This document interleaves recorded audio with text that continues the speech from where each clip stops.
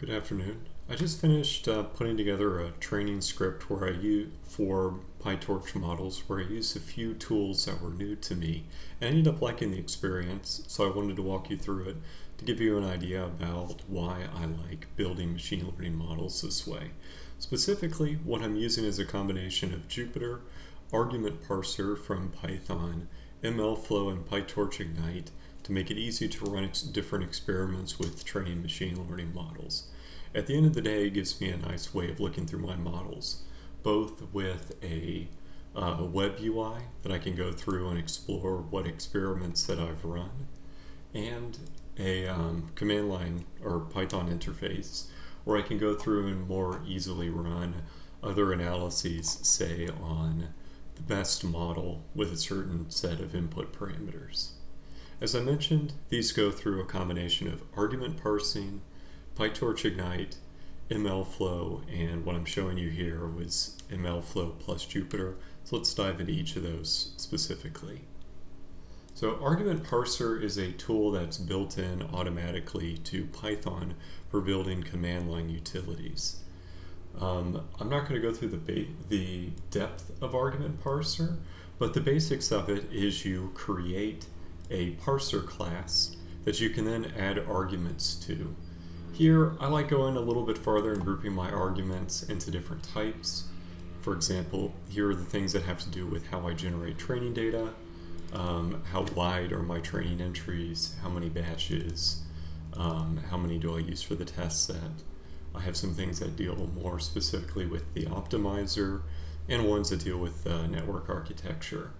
And once I combine all of these arguments together, it gives me a function parse args that when I call it will read whatever arguments I gave this Python script from the command line. So what that looks like, and let's boost the font size here, is a little script like this that I can call -h, and it will print out all of my available options to it. And I can call it to, say, run a set of machine learning models. Yep, here we are. Let's run a new experiment here so I can show you the other parts. What this is doing is once I call the argument parsing, it's going through and using those arguments to build my neural network. For example, I take the things that had to do with the neural network architecture and I pass them to the class which builds the network. I take the ones that control my data loader and I pass them to the data loader class, and so forth. Now, this here sets up my network using the argument parsing. The next thing I want to talk through is how I do the actual training script. I am not super familiar with PyTorch, so I ended up trying out a new method for building these models that hopefully would make kind of dealing with PyTorch a lot more approachable for me. And for that, I chose PyTorch Ignite, which is built around the idea of constructing these engines which perform common loops that one often performs with the machine learning model, like a training loop or a evaluation loop, where in the second case, I iterate over a data set and, say, evaluate the model's performance on that data. The way that it typically works in PyTorch Ignite is you create these engines. Trainer and evaluator are an engine, and then you attach to them some functions which happen at different points. For example, for my trainer, when an epoch completes, I run the evaluator on the validation loader. So here I'm running a test of the validation performance. And for the validator, perhaps, whenever it finishes, I log information. We'll talk about MLFlow in a minute. Or I run a checkpoint.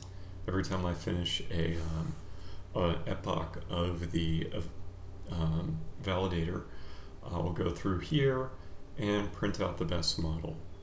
So once I have these defined, all I do is call the .run method with the amount of data and perhaps some argument saying how long to run it for. So here I'm calling the trainer with my training data loader.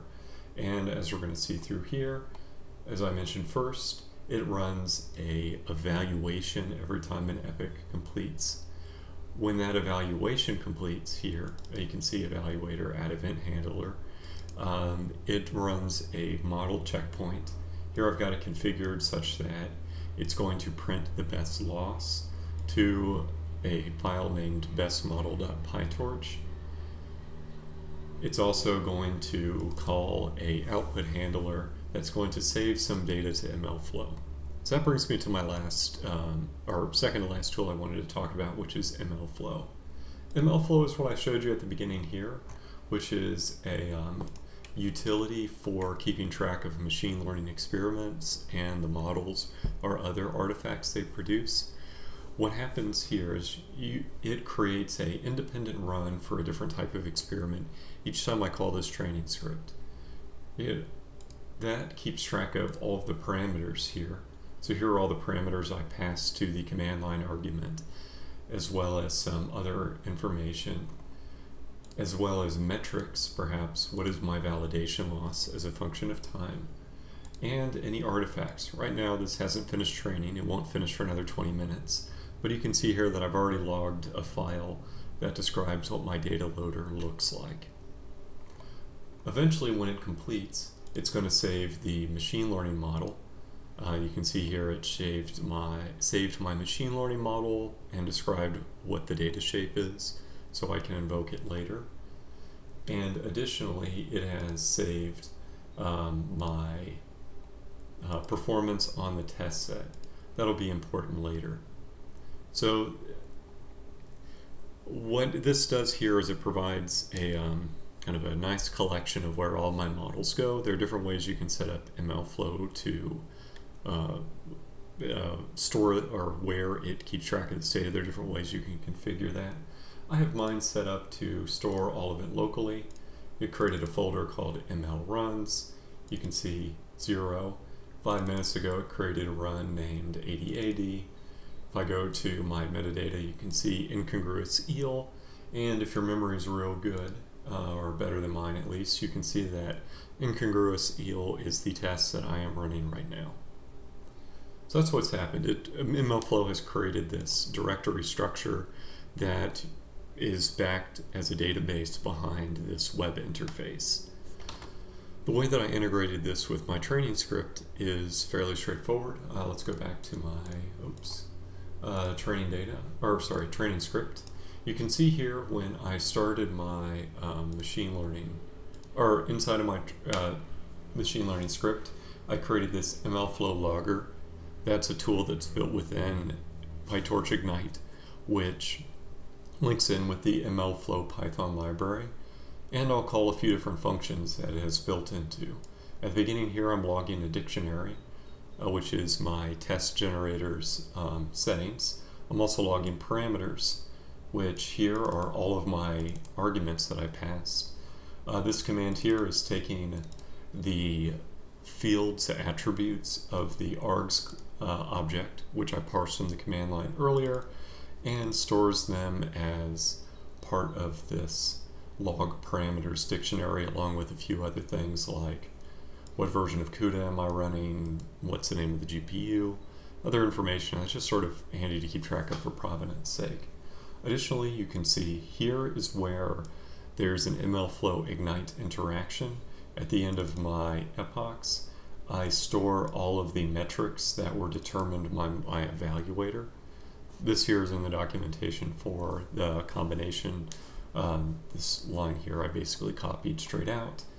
And additionally, I've got some other information later where I perhaps, with MLFLow, log the signature of my machine learning model. Here I'm calling it to determine what the shape of the input data and the output data look like, and I'm logging the model to the interface, as well as after I run my information on the test sets, I'm logging the test results such that they're available later. Most of what I have in here is a mixture between kind of standard MLFLow elements. You can see that this MLFLow logger log artifact is calling something that's combined with my logger class, whereas, let's see, logging the model available is something that's not a direct MLFLow PyTorch Ignite interface, but because all of this is happening inside of the same script, they're all being logged together as part of the same training run. So that's all of it. There's a few bits of nuance that I'll point out here quickly before I get into the last bit. One thing that I do with my training script is I store all of the predictions on the test data, and that I had to do a little bit of work around PyTorch Ignite to make that happen. What happens when I'm saving all of my training data is I want to save every batch from my evaluator. So I add an event onto the evaluator each time a batch finishes. I take that last batch, I iterate through that along with my training data, and I create a record that describes each of those entries in the batch. This here means I'm iterating over each record in the batch, and I'm saving them to a JSON file. So that this function here gets called each time I run a batch when I'm running evaluate on my test data, which means I'm saving the output on the test data for each time I train the model. And that's really useful because it means I don't have to run the machine learning model later. All right, that moves me into the last bit. The last bit is how I integrate Jupyter and MLFlow. I like the web interface for monitoring what's happening with my run, but I prefer to be able to do some analyses in Python such that I can easily make figures to describe what happened in my training or to compare different models. And I can make them with Matplotlib such that I can save it in whichever formats I need very easily. And MLFlow's web interface isn't designed for that. So what I do is I actually call MLFlow through its client interface. When I instantiate a MLFlow client, the way that this one's devised is it's going to look by default at my file system to find where the run records are. What I'll do is I'll search over all of the runs that I've had and populate their summaries into a pandas data frame. Once I have that complete, I can do the analyses I'm very familiar with, like find all of the runs with a certain setting and sort them by performance. I can then pick the best one, say read its output data, and here's an interesting bit of MLFlow. MLFlow requires you to know where the artifacts from a run are and their names. So here I know that for my run I've stored its artifact URI. I got that from the run information that I got through the training client. And that allows me to be able to download that data later and perhaps read it into pandas.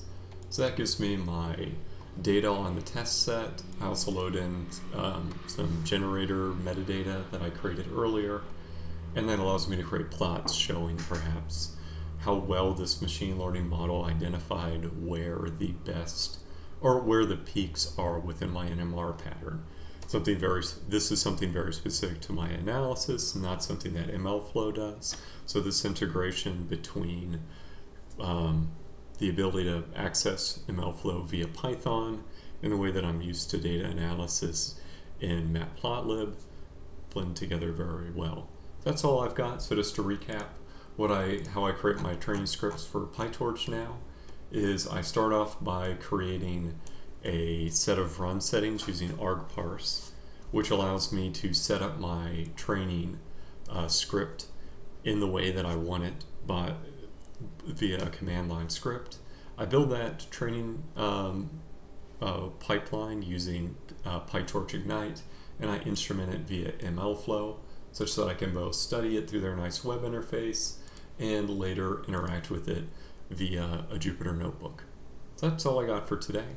Hopefully you find this useful.